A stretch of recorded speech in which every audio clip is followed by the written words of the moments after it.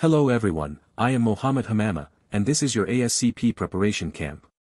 In this camp, we will go through each topic on the ASCP lecture list. In today's video, we delve into normal hemostasis and coagulation.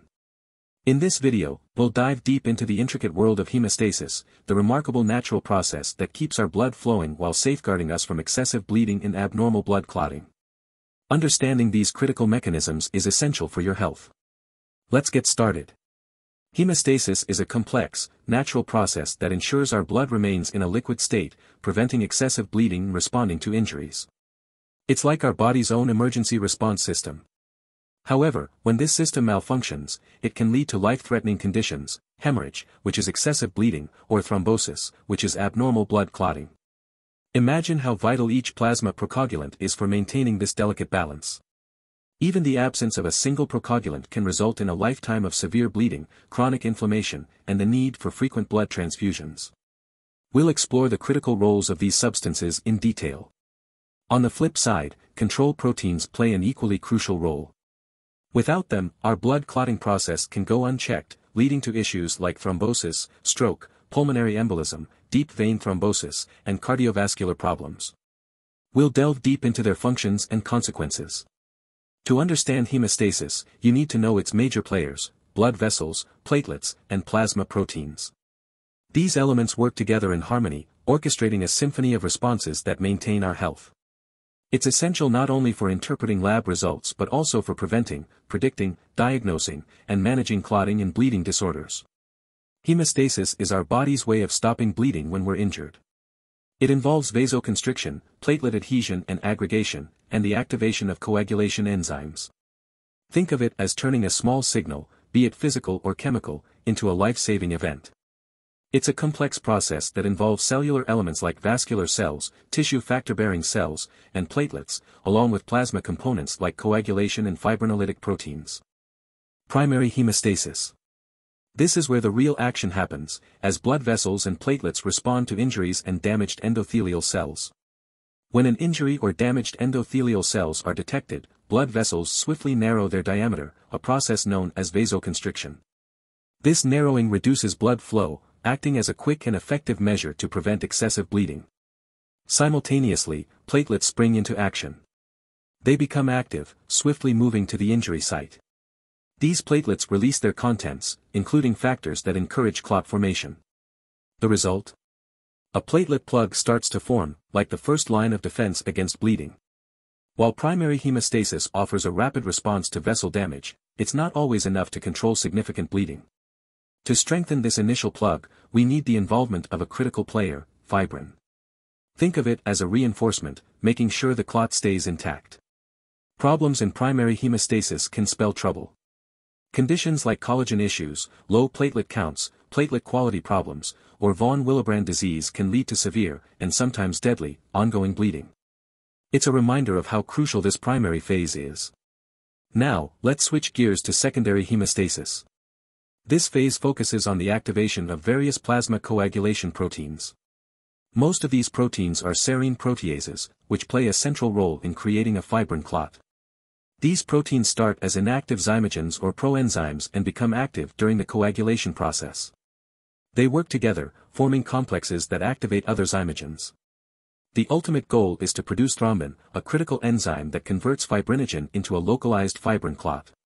It's a pivotal step in maintaining the integrity of your blood vessels. The story of hemostasis doesn't end there. The final act is known as fibrinolysis. During this phase, the body gradually breaks down and removes the fibrin clot. It's a necessary step in the healing process. In the intricate world of hemostasis, primary and secondary systems don't work in isolation. Instead, they interact in the early and late stages of this process. For instance, platelets, a crucial part of primary hemostasis, also release coagulation factors stored in their granules. They provide a vital cell membrane component for coagulation complexes to form. In this segment, we'll explore the unsung hero of the process, the vascular intima. So, what is the vascular intima? Think of it as the guardian between your circulating blood and the delicate body tissues. It's made up of a single layer of dynamic endothelial cells, often referred to as EC, which form the innermost lining of blood vessels. These endothelial cells are like versatile actors, with their roles shifting based on where they're located and what your body needs. They're not just found in different types of blood vessels, like arteries and veins, but also in various tissues and organs throughout your body. Endothelial cells are true multitaskers. They're involved in immune responses, controlling vascular permeability, cell growth, and playing a pivotal role in the complex process of hemostasis. Now, let's talk about the part you're here for, how the vascular intima is the unsung hero of hemostasis. Under normal conditions, this vital layer of endothelial cells acts as a natural protector against the formation of blood clots. It accomplishes this by putting the brakes on platelet clumping. The ECs make it challenging for platelets to get together and form the initial stages of a blood clot. These cells also prevent the activation and spread of blood clotting. It's like having an internal safety system that stops clot formation in its tracks. Moreover, the intact endothelial cells encourage the breakdown of fibrin, a protein that plays a central role in clot formation. They're like the cleanup crew after the performance. But there's more. The ECs help maintain a smooth inner surface in your blood vessels. This reduces turbulence, making it less likely for platelets and clotting factors to become activated. They create a physical barrier between the clot-promoting components in your blood and the vessel's collagen. This acts as a deterrent for platelet adhesion and clot formation. Endothelial cells don't stop there. They produce substances like prostacyclin and nitric oxide, which inhibit platelet activation and support overall healthy blood vessel function. They're also master regulators. ECs produce the tissue factor pathway inhibitor, TFPI, which helps control the activation of the coagulation pathway. Moreover, they synthesize and express inhibitors of thrombin formation, like thrombomodulin and heparin sulfate, which help keep the clotting process in check. Let's not forget the endothelial protein C receptor, or EPCR for short. This receptor interacts with protein C, a key player in coagulation control. This interaction catalyzes the activation of the protein C pathway, downregulating coagulation by breaking down activated factor V and 8, effectively inhibiting thrombin formation. Heparin sulfate, another molecule produced by ECs, enhances the activity of antithrombin, a serine protease inhibitor. Heparin, a pharmaceutical anticoagulant, shares similarities with EC-produced heparin sulfate and is used in medical treatment to prevent blood clot propagation. Procoagulant and fibrinolytic properties of the vascular intima. While the healthy vascular lining is skilled at preventing blood clots, when it's damaged, it can inadvertently become a catalyst for clot formation. Let's unravel how that happens. First off, any local injury, whether it's caused by physical trauma or a chemical reaction, triggers a protective response.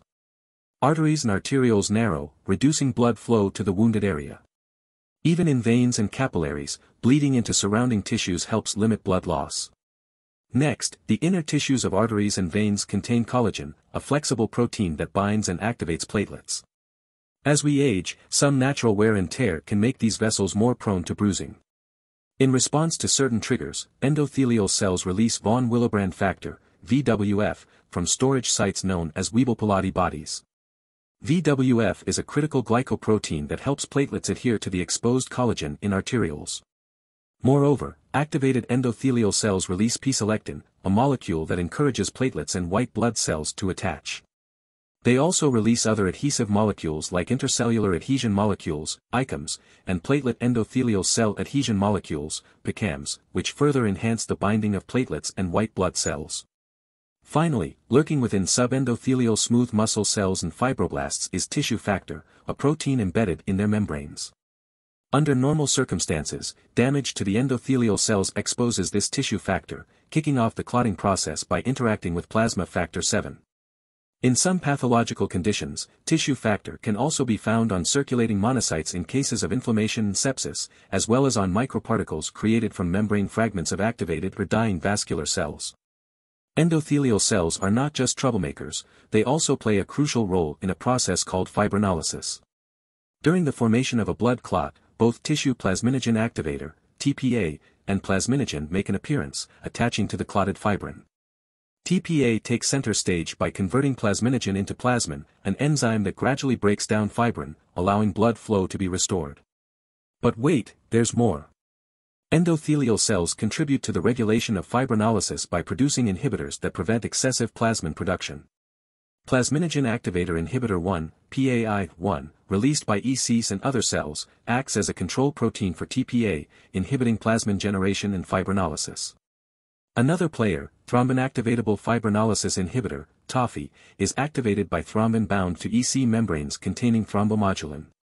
Elevated levels of PAI-1 or TAFI can throw this delicate balance off kilter, slowing down fibrinolysis and increasing the risk of blood clot formation.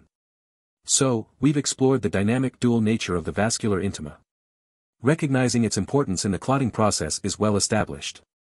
However, there are limited laboratory tests available to assess the condition of endothelial cells, smooth muscle cells, fibroblasts, and the collagen framework that they create.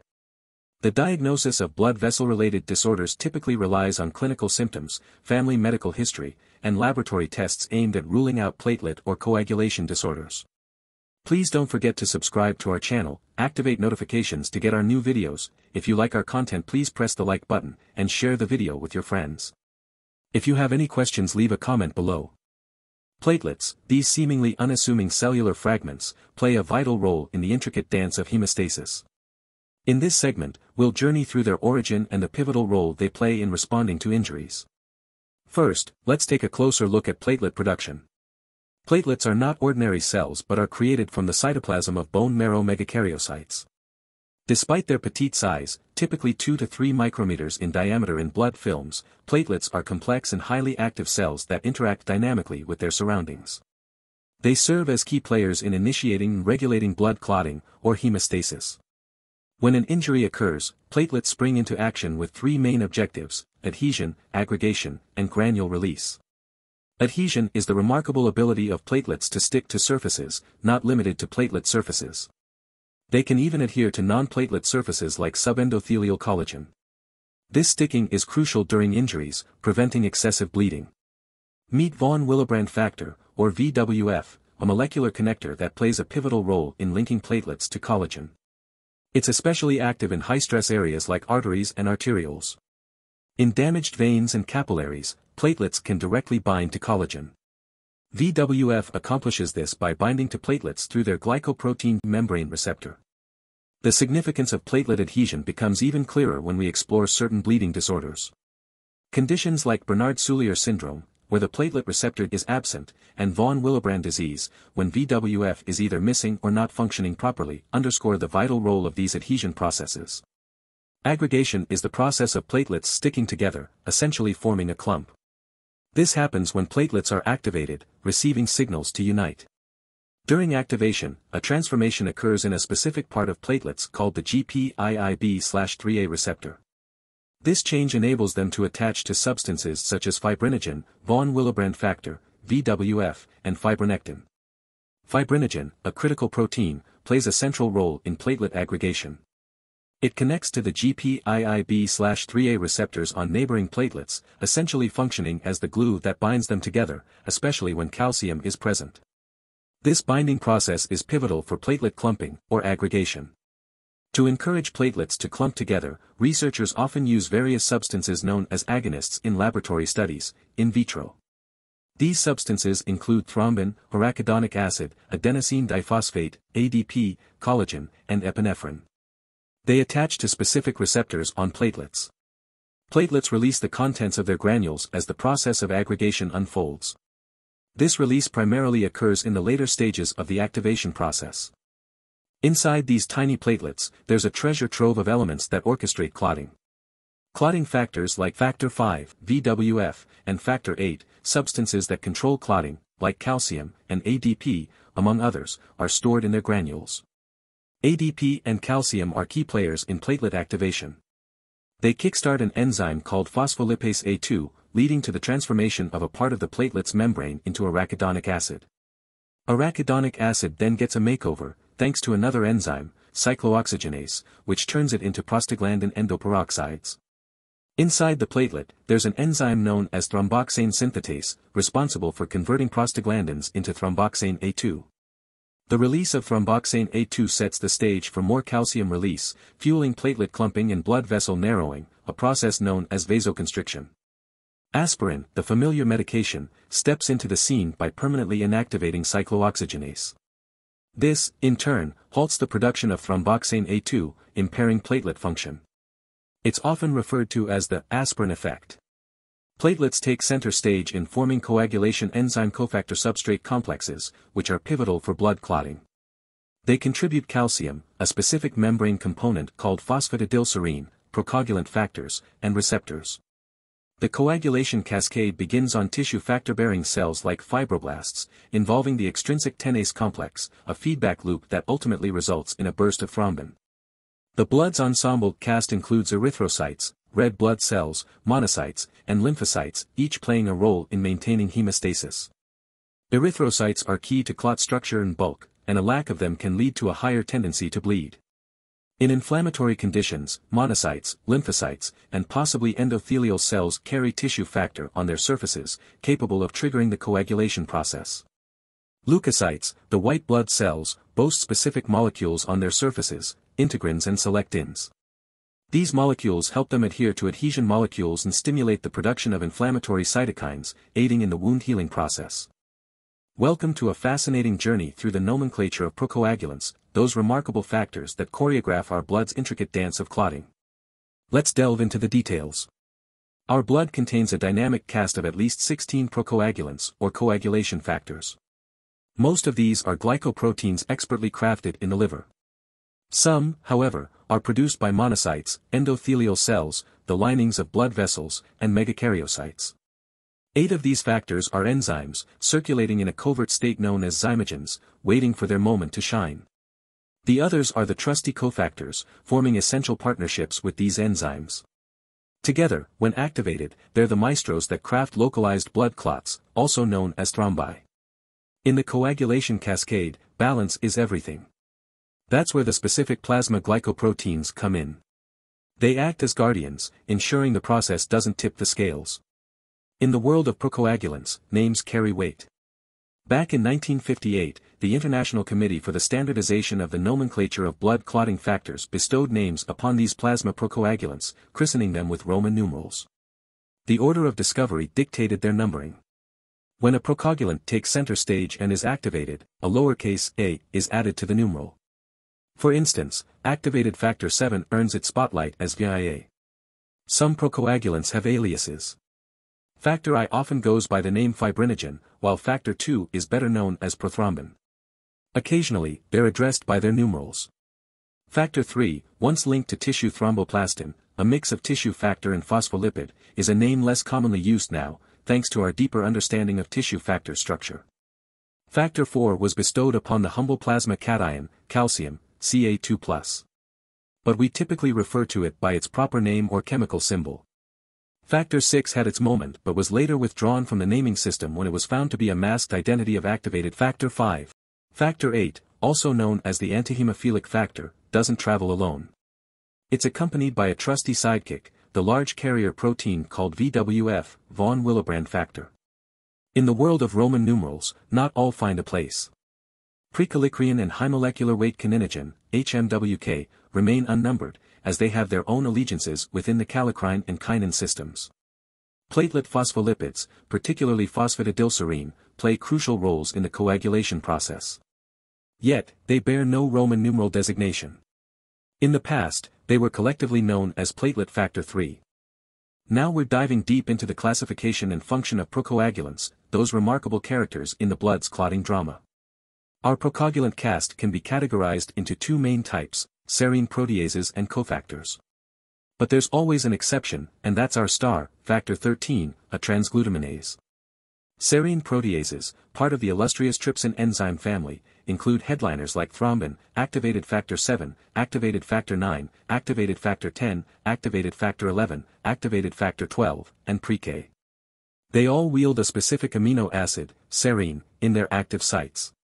Their mission: breaking peptide bonds, dismantling the primary structure, and creating smaller polypeptide fragments.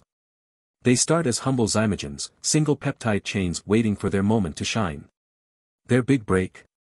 Another protease cleaving them at specific sites during the coagulation process.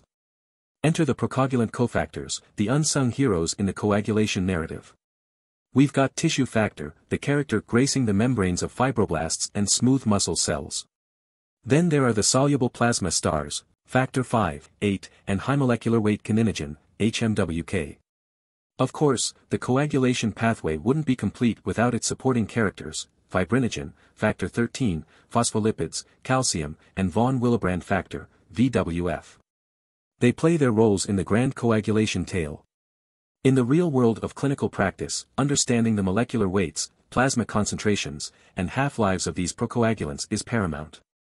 It's the key to deciphering lab tests, orchestrating anticoagulant therapies, and crafting effective replacement therapies for conditions that involve deficiency-related bleeding.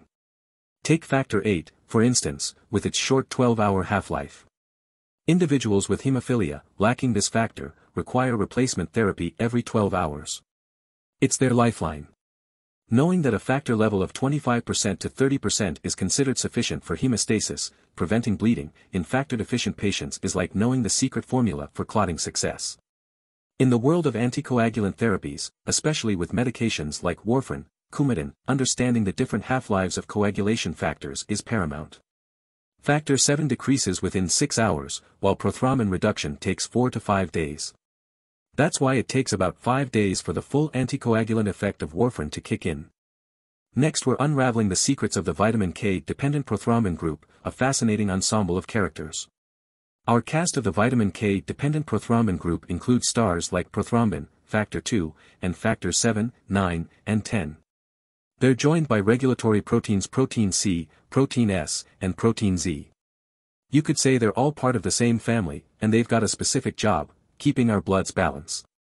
They're known as the prothrombin group because, in terms of structure, they resemble prothrombin, the precursor to thrombin, a central character in the clotting storyline. Meet our behind-the-scenes hero, vitamin K. This quinone can be found in green leafy vegetables and is produced by certain intestinal organisms. These proteins rely on vitamin K for their proper function, ensuring they perform their roles flawlessly. While fibrinogen, not part of the prothrombin group, forms the primary structural protein in a fibrin clot, factor 13 steps in to strengthen and stabilize the clot. Together, they create the magic behind clot formation. In the grand coagulation spectacle, calcium takes center stage. It's a vital component in the formation of coagulation complexes on platelet or cell membranes. These complexes are the key players in blood clotting. With the help of positively charged calcium ions, serine proteases, the clotting enzymes, attach to negatively charged phospholipids, primarily phosphatidylserine. This elegant dance happens precisely at the site of an injury, all under the tight control of regulatory mechanisms. Here's where vitamin K's special talents shine. It modifies proteins within the prothrombin group through gamma-carboxylation, turning glutamic acid into gamma-carboxyglutamic acid. This transformation enables these proteins to bind to ionic calcium, Ca2+, ensuring their active participation in the coagulation complexes. But what happens when there's a vitamin K deficiency or when someone's taking warfarin, a vitamin K antagonist? Well, the story takes a different turn. The vitamin K-dependent procoagulants are produced without gamma-carboxylation, creating the gamma-carboxyl proteins or PIVKAs. These proteins, while still in the plot, can't effectively participate in the coagulation process. It's the basis for oral anticoagulant therapy, like warfarin or Coumadin.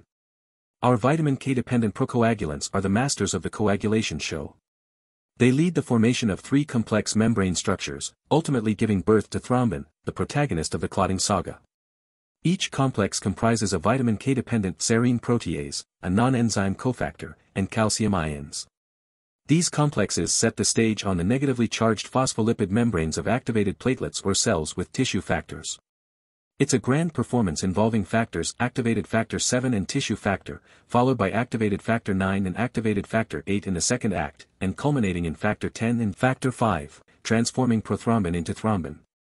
It's a multi-step process that reveals the hero of our story, thrombin, and the thrilling prothrombin fragment 1.2, F1.2, as a marker for thrombin generation. Cofactors in hemostasis. These unsung heroes play crucial roles in orchestrating the intricate dance of blood clotting. In the coagulation saga, several key procoagulant cofactors take the stage. They interact with serine proteases, those clotting enzymes, providing stability and enhancing reactivity. Let's meet the stars of this act: tissue factor, factor V, factor VIII, and high molecular weight kininogen, HMWK. Tissue factor, like a hidden receptor, waits on cells outside of blood vessels, such as fibroblasts and smooth muscle cells. It's not usually seen on the inner lining of blood vessels, endothelial cells, in normal circumstances. But when a blood vessel faces injury, exposing these tissue factor-bearing cells, it activates coagulation through factor 7A. Tissue factor is highly expressed in various tissues, including the brain, lungs, placenta, heart, kidneys, and testes.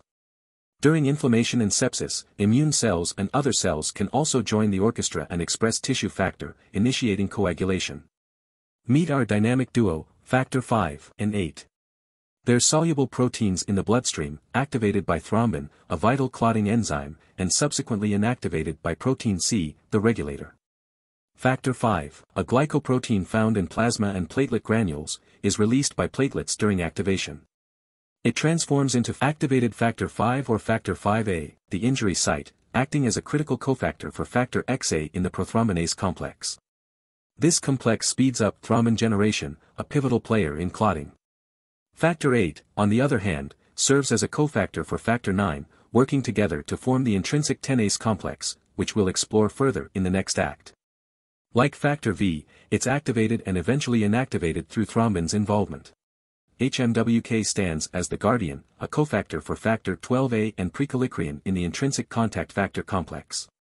This complex activates coagulation when foreign objects, like mechanical heart valves, bacterial membranes, or inflammatory conditions, enter the bloodstream. It's the first responder to protect the body. In the world of coagulation, we have not only procoagulant cofactors but also regulatory ones.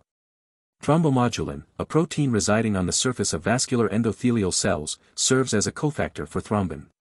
Together, they activate protein C and thrombin-activatable fibrinolysis inhibitor, TOFI, which inhibits fibrinolysis or clot dissolution. This dynamic duo helps maintain the equilibrium, ensuring coagulation doesn't go awry. Protein S and protein C are the guardians of balance in the coagulation act. Protein S, a cofactor for protein C and tissue factor pathway inhibitor, TFPI, and protein Z, a cofactor for Z-dependent protease inhibitor, ZPI, are essential for regulating and controlling coagulation. We'll dive deeper into their roles shortly. We're shining a spotlight on factor 8 and its trusty sidekick, von Willebrand factor. These dynamic duo proteins are pivotal players in the mesmerizing world of hemostasis. So, let's dive right in. Factor 8, our first star, is no lightweight, weighing in at about 260,000 daltons. It's primarily crafted by the talented hepatocytes in your liver, but it's worth noting that tiny blood vessel cells in the lungs and various tissues, known as microvascular endothelial cells, can also produce it. Factor 8 doesn't wander alone in the bloodstream, it needs a dance partner. Enter von Willebrand factor, or VWF for short. They circulate hand in hand, like seasoned ballroom dancers. It's during the clotting process that the enchanting thrombin, a clotting enzyme, separates factor 8 from VWF and activates it. Once activated, factor 8 transforms into factor 8 activated, and it's time to shine. It cozies up to activated platelets and, together with factor 9 activated, in the trusty calcium ions, they form the magnificent intrinsic tenase complex. However, factor 8 activated isn't invincible, it can be inactivated by another key player in the coagulation performance, protein C, which helps maintain the fine balance. But what happens when there's a genetic twist in the coagulation plot? Enter hemophilia A, a genetic disorder where factor 8 takes a backstage, causing a deficiency. Since both factor 8 and factor 9 are regulated by genes on the X chromosome, this condition tends to be more common in males. People with hemophilia A experience a reduction in factor 8 activity, and the consequences can be severe, leading to significant bleeding and related symptoms. Now, let's talk about our co-star, von Willebrand factor, VWF. This character is a versatile and complex protein with multiple roles in the clotting drama. VWF assists in platelet adhesion, helping those platelets stick together, and also acts as a trusty carrier for factor 8. VWF's complexity goes beyond the script. It's composed of smaller subunits, and these subunits combine to create even larger structures called multimers, which come in various sizes, from 600,000 to a whopping 20 million daltons. Endothelial cells and megakaryocytes are the artists behind the scenes, producing these subunits and assembling them into multimers. As the plot unfolds, VWF reveals its importance in high-flow areas like arteries and arterioles. It becomes the linchpin for binding platelets to exposed collagen, that essential protein found in blood vessel walls. This dynamic interaction between VWF, platelets, and collagen is a critical moment, especially when blood races swiftly. But every good story has a twist, and here's ours: von Willebrand disease, or VWD for short. It's a relatively common condition, affecting about 1% to 2% of the general population.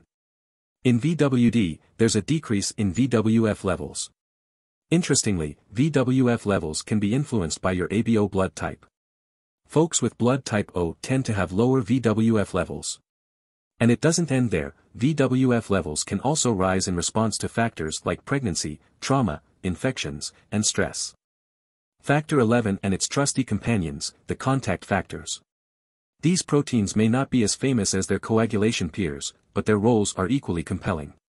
Let's begin with the unsung heroes known as the contact factors, or intrinsic accessory pathway proteins.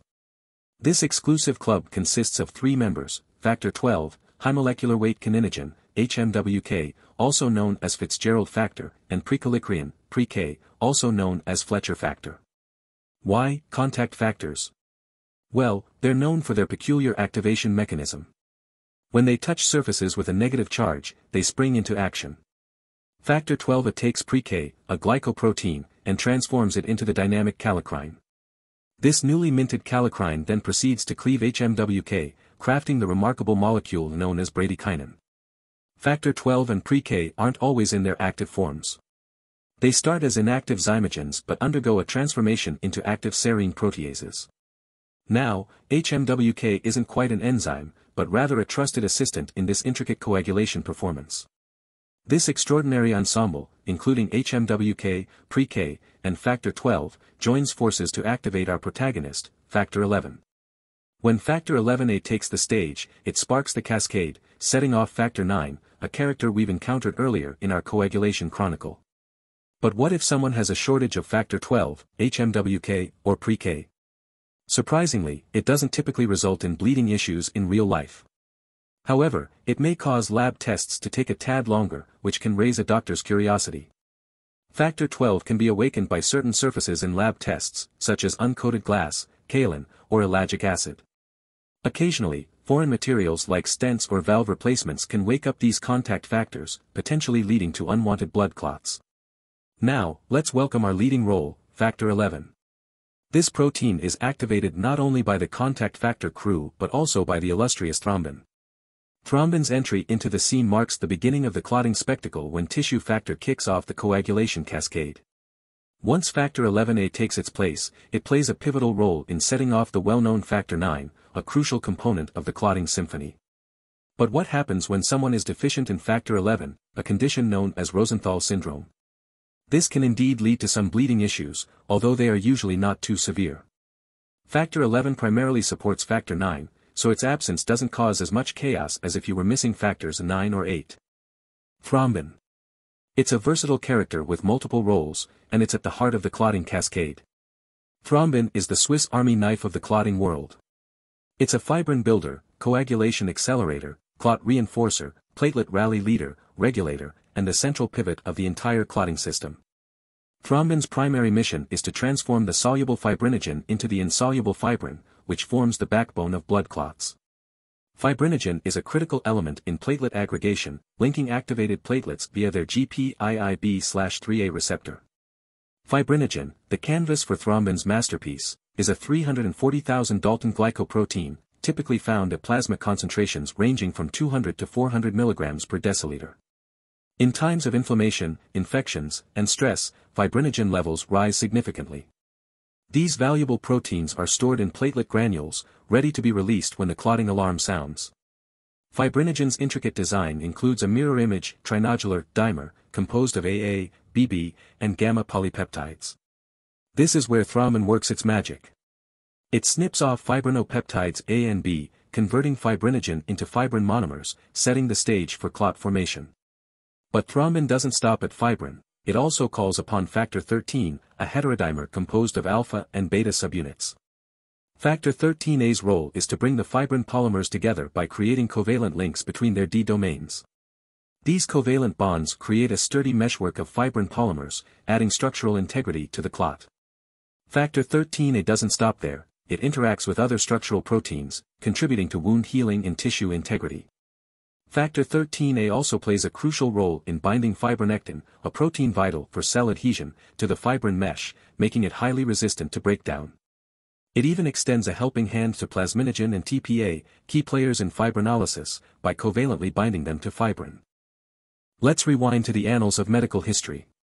Two coagulation pathways were identified, each converging at factor 10 to ignite the common pathway, ultimately leading to thrombin production. The intrinsic pathway, often associated with factor 12 and evaluated by the APTT test, involves a lineup of factors, from 12 to fibrinogen. On the other hand, the extrinsic pathway, initiated by the tissue factor and factor 7A complex, is assessed through the PT test and features factor 7 through fibrinogen. In clinical practice, both APTT and PT tests are frequently combined to screen for coagulation factor abnormalities. Deficiencies in factors 8 and 9 can trigger severe bleeding. It's worth noting that these two pathways ultimately meet at factor 10, accompanied by factor 5, prothrombin, and fibrinogen, where the common pathway begins its dance. While the intrinsic, extrinsic, and common pathways serve as valuable tools for laboratory testing, they don't fully capture the intricate, in vivo coagulation interactions at play in the human body. Now, let's shift our focus from test tubes to the dynamic in vivo coagulation within our bodies. Here, we witness a delicate symphony of cellular and biochemical events, orchestrating a harmonious balance between keeping blood liquid during circulation, halting blood loss from injuries through thrombus formation, and facilitating the healing process. In the realm of in vivo coagulation, it's not as straightforward as the intrinsic and extrinsic pathways might suggest. These pathways are not isolated mechanisms but are intricately intertwined. Effective physiologic coagulation isn't just about plasma proteins, it also relies on tissue factor-expressing cells, often located outside blood vessels, and platelets, which circulate within blood vessels. Coagulation unfolds in two distinct phases. Initiation begins on tissue factor-expressing cells, contributing a modest 3 to 5% of total thrombin generated. The real show takes place in the propagation phase on platelets, accounting for a staggering 95% or more of total thrombin production. The initiation phase of the coagulation process. It's all about the extrinsic tenase complex, endothelial damage response, tissue factor, factor 7A, and the beginnings of factor activation. The initiation of in vivo thrombin generation has an exciting twist. It's primarily sparked by the formation of the extrinsic tenase complex, setting the stage for coagulation's opening act. When the endothelium takes a hit, it kickstarts a localized response. The extent of this response hinges on factors like the injury's size, tissue affected, and platelet availability. Around 1 to 2% of factor 7A in the bloodstream is naturally activated, awaiting its cue to dance. That cue is tissue factor, supplied by fibroblasts and subendothelial cells. It acts as a cofactor for factor 7A, forming the dynamic extrinsic tenase complex, tissue factor and factor 7A. Tissue factor and factor 7A complex goes on to activate a small amount of both factor 9 and factor X. Some minimal thrombin is stirred up by membrane-bound 10A and 10A, 5A prothrombinase complexes.